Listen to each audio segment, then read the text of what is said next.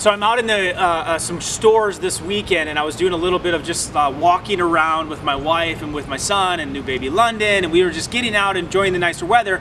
And then I walked by a store, and it had an entire section of Christmas stuff already up.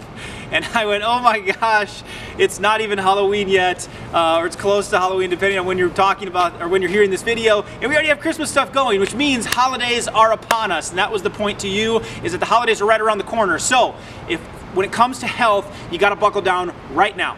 Today, this week, this month, we're less than a month away from Thanksgiving. You gotta take care of your health now. Why? Because you're gonna start getting pulled in a lot of different directions, a lot of stress, a lot of travel, and a lot of very bad food, which comes with weight gain. So right now is the time you need to be buckling down. In fact, I'm gonna start a new challenge myself coming Monday. I'm going back through the gut reset protocol again, and I've already done it once. If you haven't done it, you can do it with me. Just ask me how to get access to doing the gut reset 21-day challenge, which will lead me right up into Thanksgiving, and then I will be able to, right before Thanksgiving, get the weight off, get in shape, have my gut functioning, and then go into the holiday season. So now is the time. Focus on your adjustments, focus on your workouts, focus on your meal plans, to be taking care of you before the holiday season hits, because it's almost Christmas time.